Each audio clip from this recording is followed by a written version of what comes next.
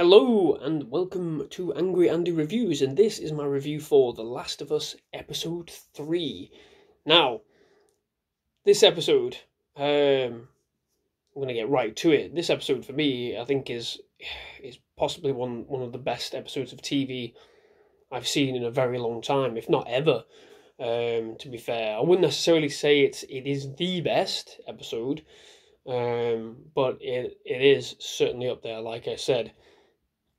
This show, goddammit, is really sort of piecing together some excellent quality character-written drama and horror.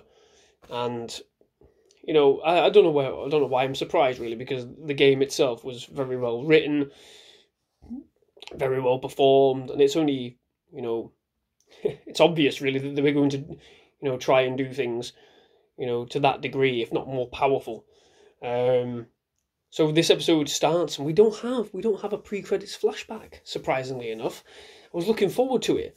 However, we do just dive straight in to Joel and Ellie. They're traversing the countryside. They're in the woods to begin with, and there's a real excellent sort of childlike quality with Ellie, where she says, "Oh, this is the first time I've been in the woods," and she's in awe of everything that's going on around her.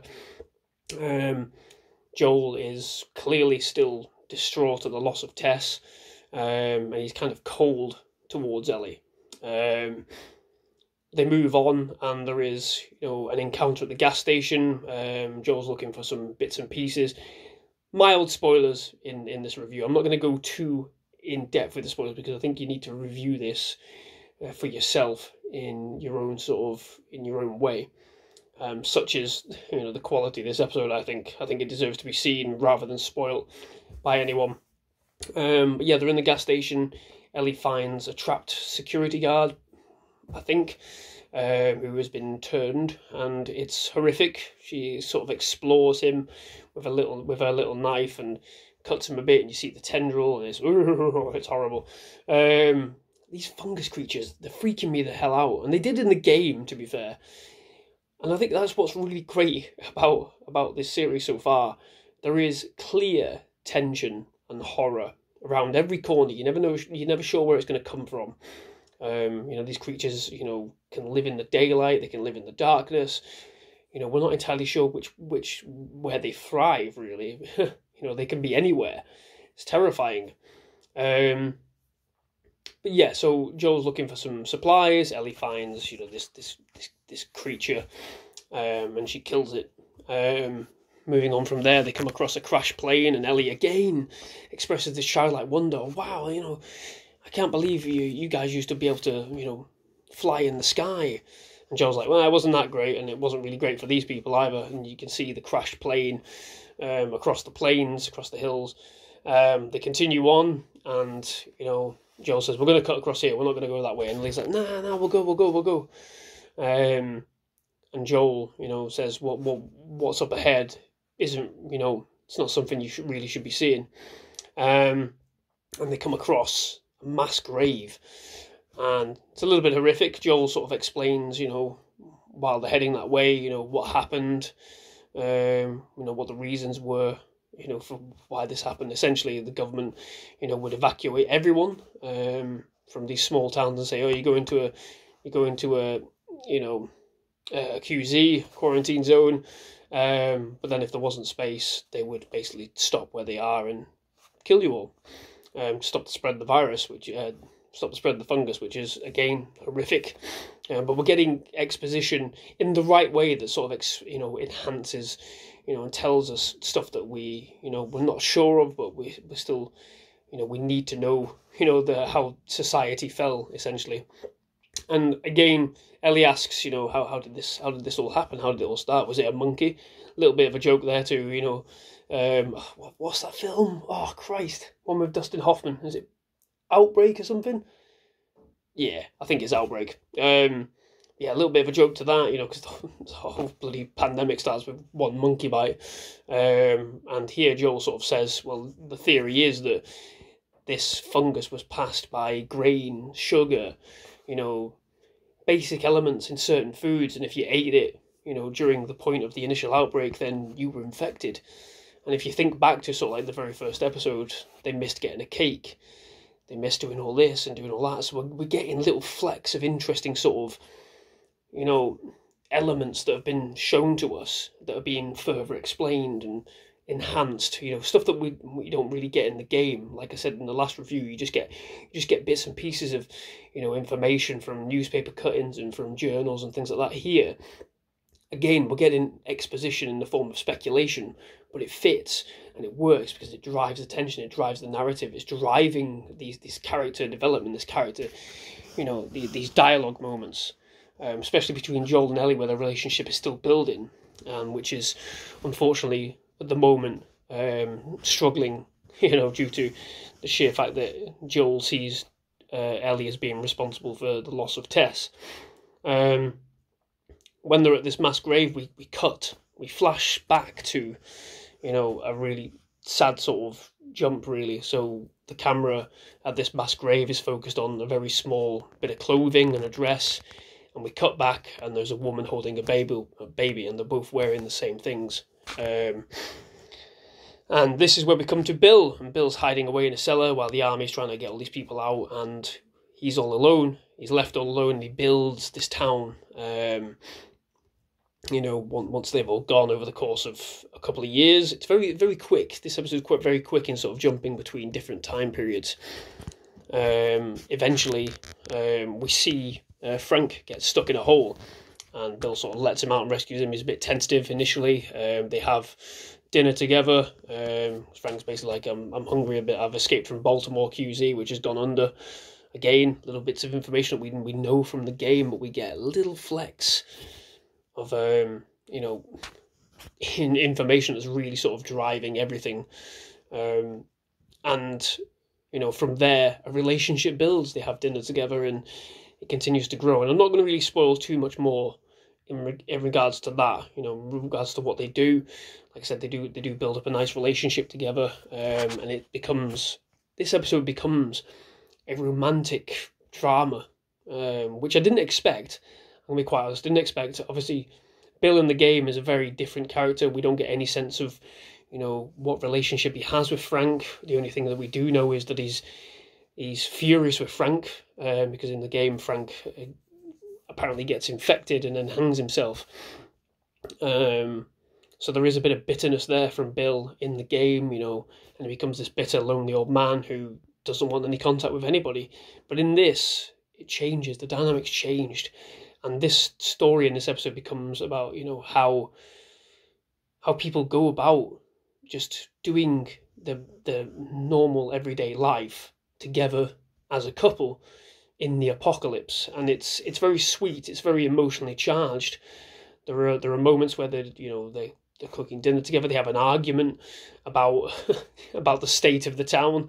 And Frank's like, well, I want to fix this town. I want to make it look nice. So when I come out, it looks nice. And Bill's like, well, we live in this house. What does it matter? As long as the house inside's nice. And Frank's like, no. I want to be able to walk around and enjoy where I live. Very mundane stuff in terms of surviving the apocalypse. But it's real character drama. It's real character emotion. And it hits so fucking well that you become emotionally invested in these characters that we only meet for this episode, really. Again, I'm not going to spoil what happens, but everything builds. We see an entire 20 years of these two. Well, I think it's about 10 that they live together. I think about 10 years that these two are together.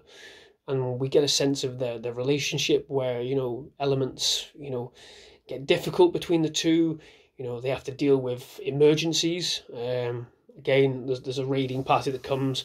They have to deal with meeting new people. And this is how the connection between Joel and Bill comes around, because obviously Frank has been sending messages to some woman over the radio, and it turns out it's Tess and Joel, and they come for dinner. And there's a wonderful standoffish moment between Bill and Joel where they're not sure of each other, and they have an interesting, a wonderful bit of dialogue between them, where they're like, well, I wouldn't trust you either. I wouldn't trust if somebody else was brought into my castle, when this is all happening. But it grows from there, and it grows to a point where, in hindsight, I think this was a better decision than what we get in the game, because we are hit with emotional beat after emotional beat continuously throughout this episode. And it's a longer episode than the previous episode, much longer. And we are constantly hit with emotional elements about people just trying to get by in this world, you know, making the most of it, enjoying life together, whilst dealing with, you know, bloody creatures of fungus-related origin. And truth be told, I didn't think, you know, the story of Bill, knowing what I knew about Bill, I didn't think the story of Bill would impact me in any way at all. I knew what to expect, but the change in this episode is changing sort of pace, the change in horror. The horror becomes just life. You know, how do they deal with, you know, what happens to Frank, for example? I'm not going to say too much. How do they deal with that? And they eventually come to a decision between the two of them about what they're going to do. And it becomes a very touching moment. It becomes, you know, deeply upsetting, really, that these two have nothing else to live for but each other in amongst all this, when they both said, you know, initially that they don't need anybody else, they don't need anybody in their lives. Well, you know, they needed each other in the end. So this has been, I think, you know, such a beautifully written episode. And I mean, it is beautifully written. It looks fantastic throughout the entire episode, as I've said with the previous episode. Cinematography is incredible. You know, the music is wonderful. The score is wonderful. In this episode, it is acting and writing. It's spectacular.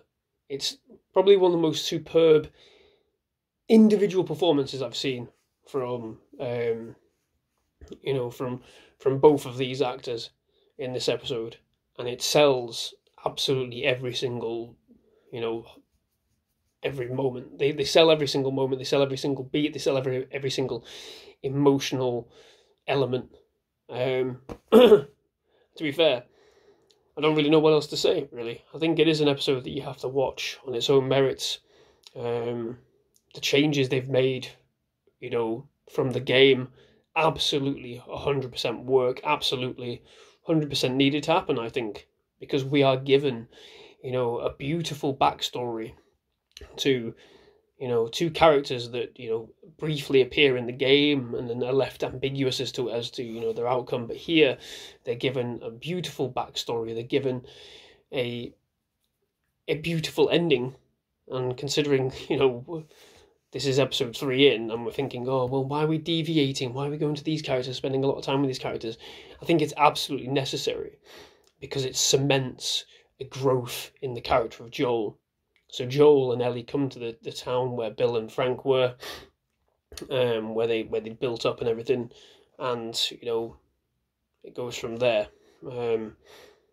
And again, I think you do have to watch it for the emotional beats that come from Joel at the end of the episode, the utter realization that this is what he has to do. He has to protect Ellie at all cost. He has to save her at all cost.